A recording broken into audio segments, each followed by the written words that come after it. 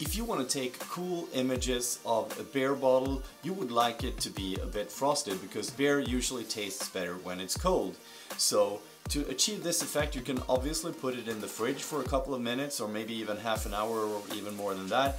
But to have a more long-lasting effect, you can use matte varnish. This is an acrylic spray which you can put a couple of coats on the beer bottle, so you can prep it the day before you're doing the shoot, and then you have an epic frosted effect on your beer bottle.